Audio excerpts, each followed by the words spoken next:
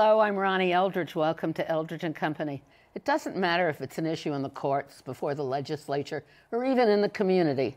NYCLU, the New York Civil Liberties Union, is there energetically protecting our civil rights and our civil liberties.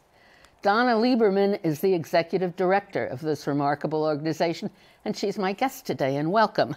Thanks, Ronnie. It's great to be here. It's lovely always to have you. I was looking at some notes in the introduction I did the last time you were here, and you had an agenda of the issues you were interested in, right? And then now I see that you've had such victories in the last couple of months. It's been incredible. Yeah, it's really, it's kind of nice to win something now and again. That hasn't always been our experience. And we feel that the interests of New Yorkers have been so well served by the work of the Civil Liberties Union. I just want to add that, because some people don't know, we are the New York affiliate of the American Civil Liberties Union, the ACLU. And about one of the largest affiliates in the country. Yes, us and the California, as usual. Right. And you make a real impact on what happens here. Yeah, the way we approach problems is somewhat different now than it used to be, say, 20 years ago. And that's that we look at, we're known for our litigation, for our lawyering prowess, and we still go to court a lot as we need to.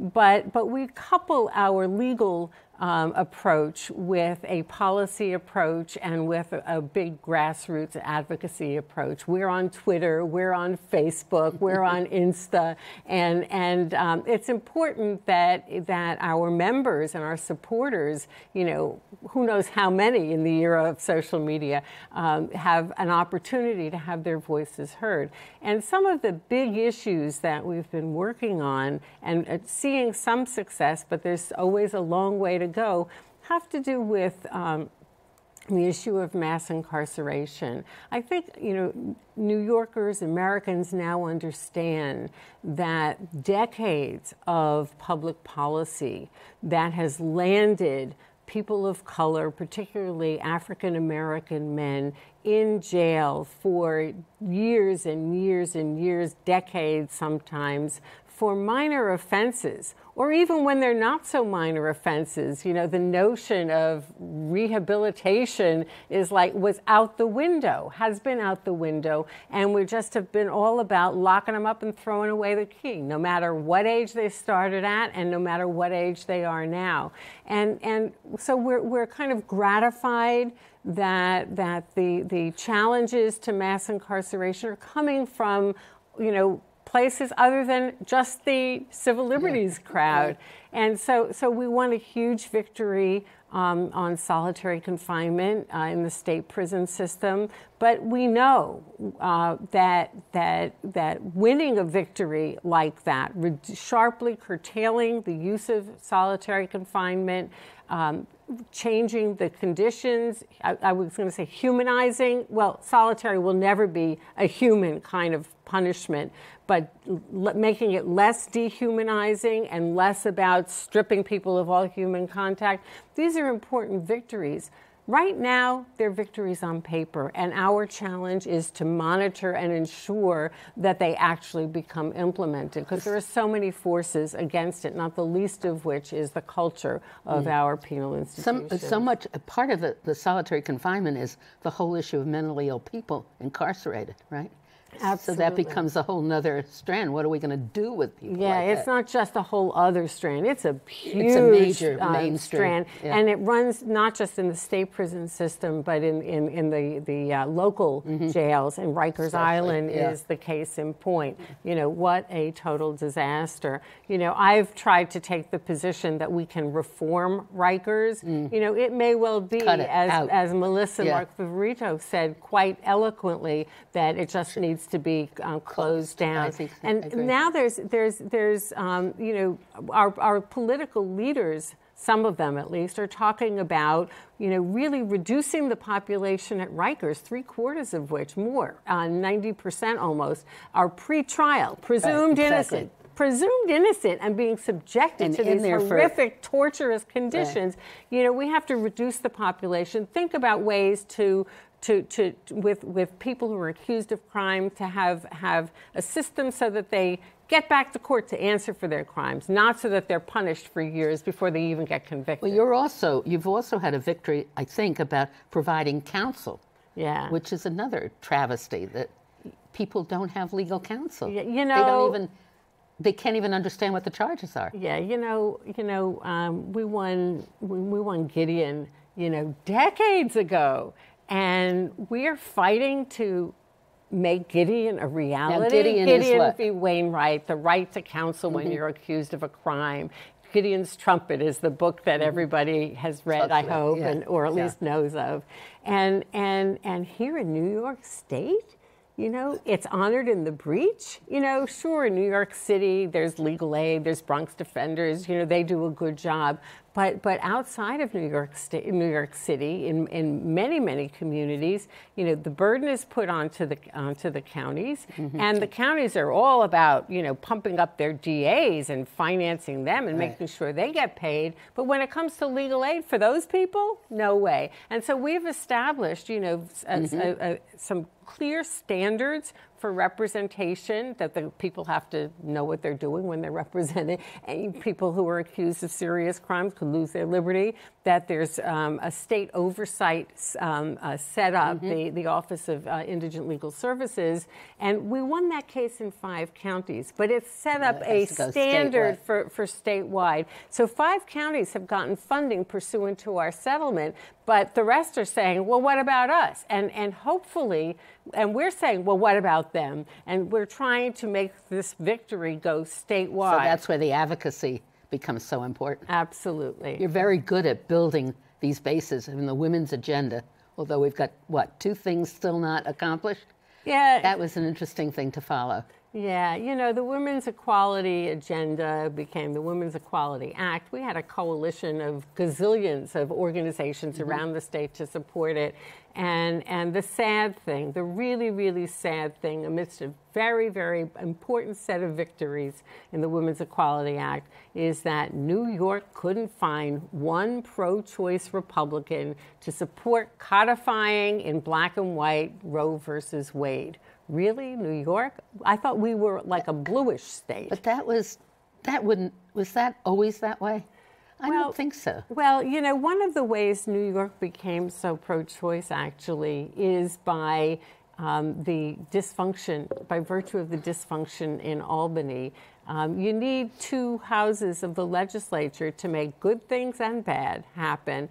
And the Assembly has always been pro-choice, and the Senate has always been gerrymandered, rigged, really, to be anti-choice and controlled by the Republicans. And so that's why bad things haven't happened, and that's also why good things haven't happened. But all these there are a bunch of Republicans who said to us, oh, I'm with you, I'm pro-choice, I'm really pro-choice. And then they did everything to stop having to take a vote on the right to choose. And it's crazy because what we're doing is making the law conform with what the law from the Supreme Court is. Roe v. Wade is the law of the land, duh. But we couldn't get that through. And as a result, hospitals are sometimes too chicken, to ensure that when a woman is facing a disastrous pregnancy with the fetus isn't viable, or when her health is like in serious danger, they won't do an abortion, when she needs it, late in the pregnancy. Can't legislate courage, can we? Yeah, really. Certainly not in the medical system. And also in the legislative and politics. Yeah, those 2 just oxymorons. Yeah.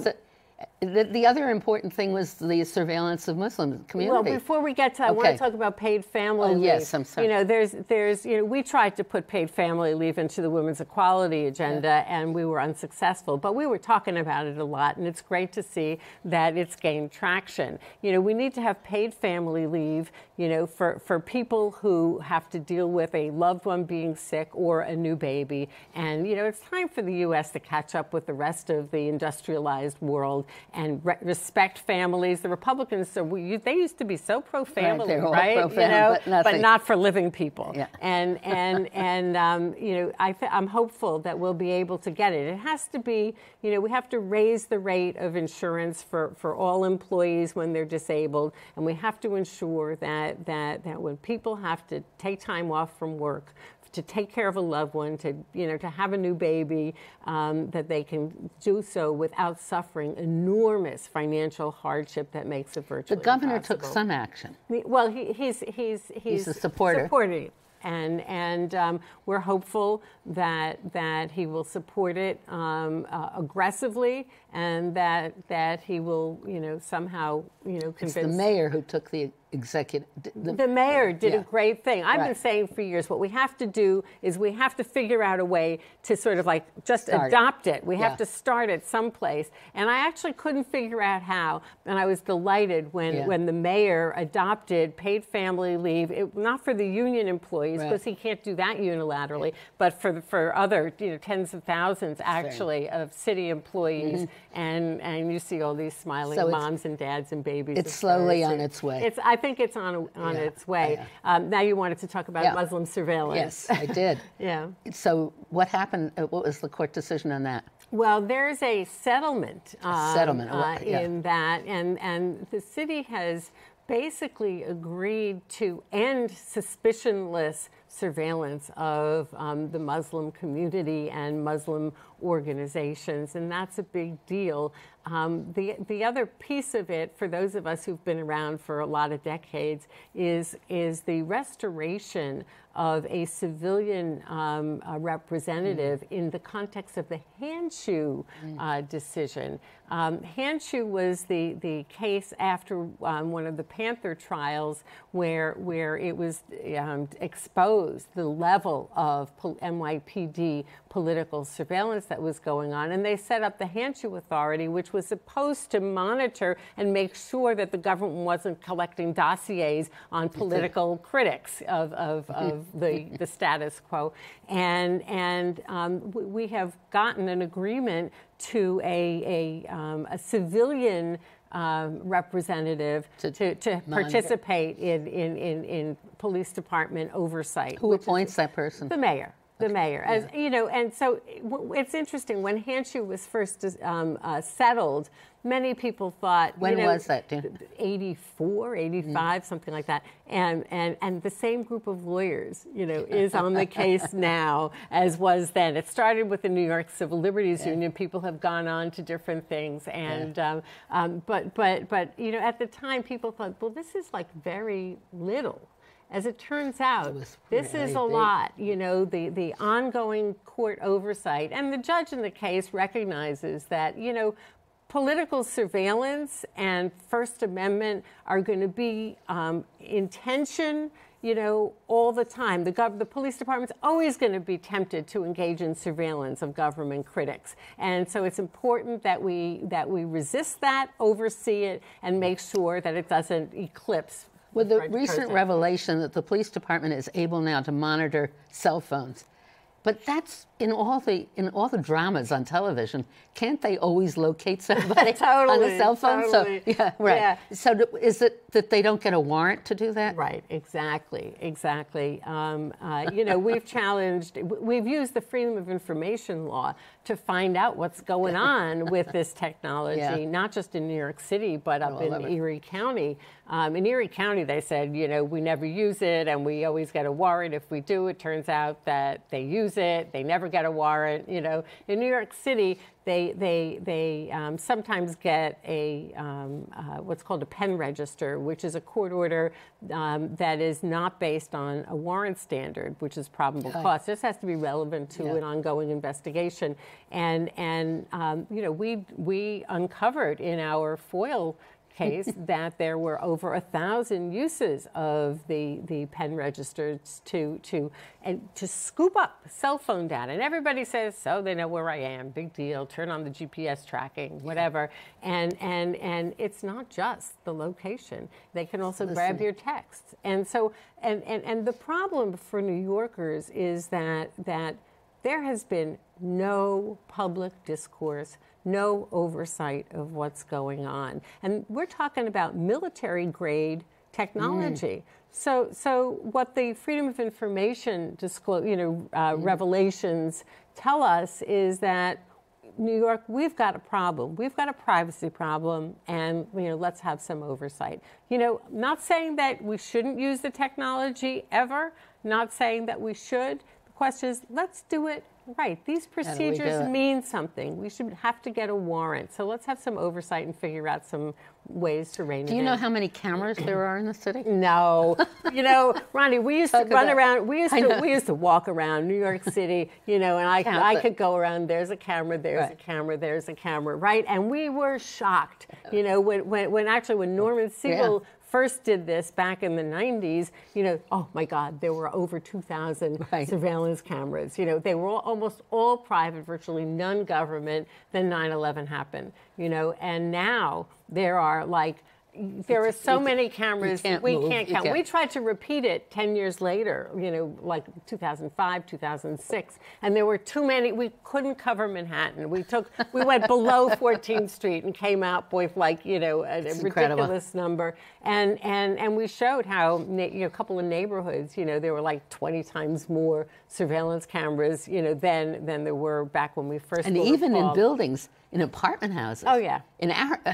All over. All over. Yeah. Incredible. It's kind of reassuring sometimes when you're walking someplace and it's under surveillance. If you're going, you don't have a doorman or whatever. Yeah. But then it's also like a false sense of security. I was going to say, it's basically a record. It's just a record. It doesn't Nobody's stop going to come rushing to you. And so, I always say it's still true.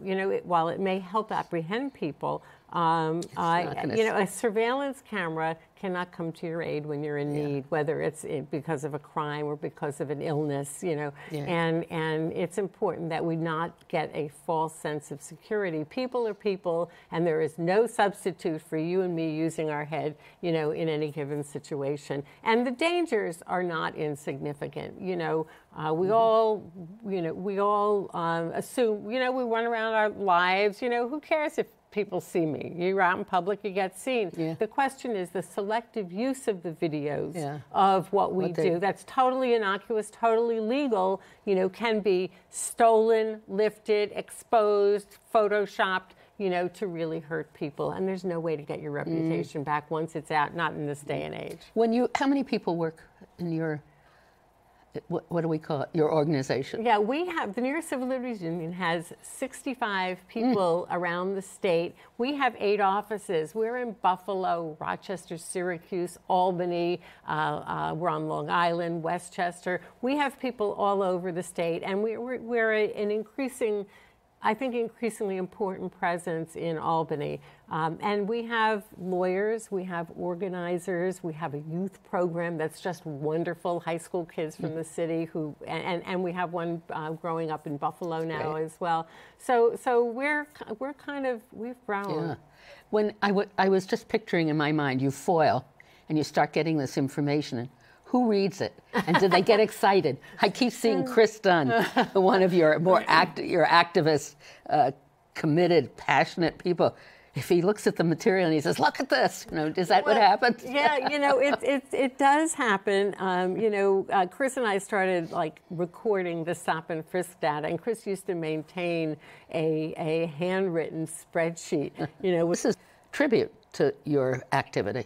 Thank right? you. Because the figures are lower, and people are more careful. Absolutely, and we've replicated this in so many different areas. The idea that data, the truth will set us free, is the data is so powerful. In Stop and Frisk, it documented the racial lopsidedness. We're fighting for a data law in Albany called the STAT Act, which will require demographic information about who gets summonses. Low-level summonses, millions of summonses going out, every year. We need to know what's going on so that we can understand what this criminalization of our city is all about, who's impacted. And we all know it's Black people, primarily. It's Latinos as well, and it far less impacts white people. And we have that legislation in Albany, but we used it also with regard to education, the criminalization of kids, of school discipline.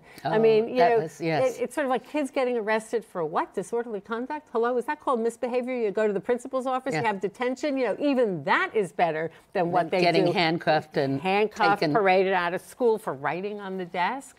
I remember Chelsea Frazier's case like it was, I just think of it. I remember Biko Edwards, kids whose lives were upended when the adults who were supposed to protect them, turned into, real, demons. Are the school guards official employees of the city, or is that a contract? Oh yeah, no, they're official employees of the city. They're the school safety division of the police department, and well, there are lots and lots of fabulous school safety officers and some fabulous leaders there, and we work closely with them in our efforts with the de Blasio administration to overhaul, to reform the school culture of exclusionary discipline. And the mayor has said that he opposes arresting kids in school for minor stuff.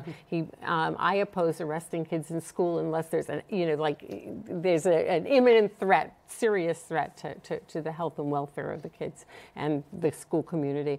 And so we're trying to undo, to use it as a teachable moment. And it gets more difficult too as the teacher turnover and you get newer teachers.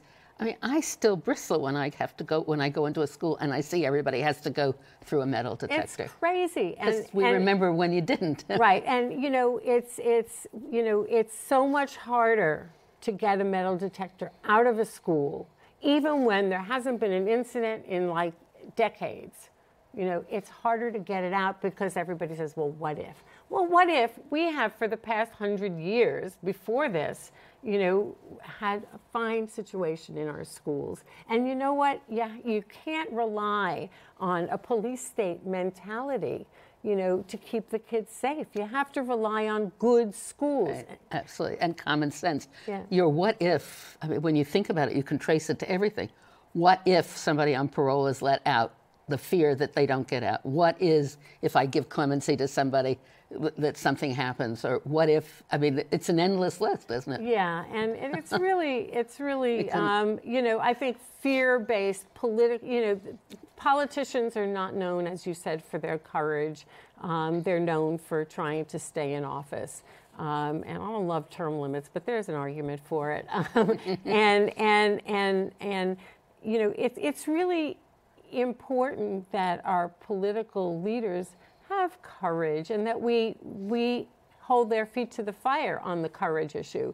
Because, it's crazy. For example, let's talk clemency. How much clemency have we seen out of, Obama or the governor for people who have been in jail for decades? No matter how horrific the crime, the Brinks robbery, for example. There is no way that a model prisoner like Judy Clark or David Gilbert, who have been in jail for decades, who are well into their close to 70. 34, 35 years. Right. They've paid their debt to society. Yeah. And when the statistics show the recidivism rate for people who've been in that long is practically zero. Exactly. So as a society, we can talk about ending mass incarceration, but we need to embrace the notion of rehabilitation, of redemption. And that's true for prisoners who've been in jail forever, for too long. And it's also true for kids. Kids, New York is one of 2 states that has not raised the age of criminal responsibility. Kids have done some horrific crimes in their day, but everybody knows, or not enough people know maybe, that kids are, are works in progress. And nobody's saying you don't hold kids accountable for wrongdoing. Of course you do, but we can't condemn them to a life in jail, a life of being thrown in the garbage heap for doing something wrong, doing something bad, really hurting people when they are kids. We have to help them, sort of grow up. Especially young men with 16. We know and they're slower, aren't they, in developing? Totally. But you know what? And it's not just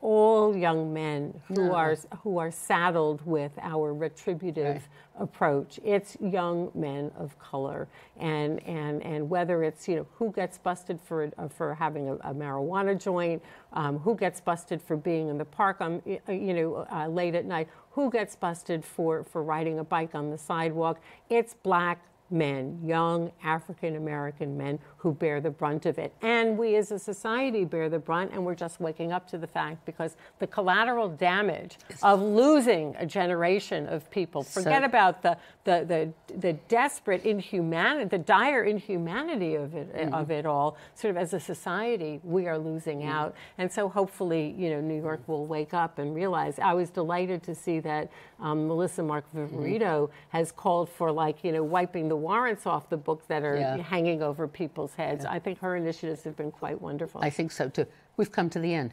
So you're going to have to come back, because we really didn't discuss, can we ever end this racial problem that we have before us, and also what your priorities are. What are you going to do? So people can certainly look at your website, nyclu.org.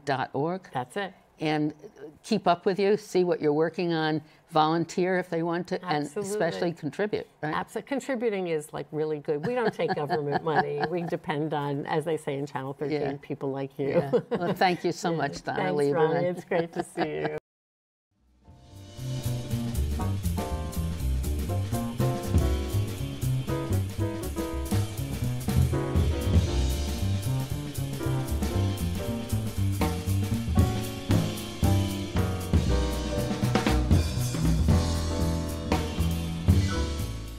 If there are any people you'd like to hear or topics you'd like us to explore, please let me know. You can write to me at CUNY TV, 365 Fifth Avenue, New York, New York, 10016. Or you can go to the website at cuny.tv and click on Contact Us. I look forward to hearing from you, and thank you.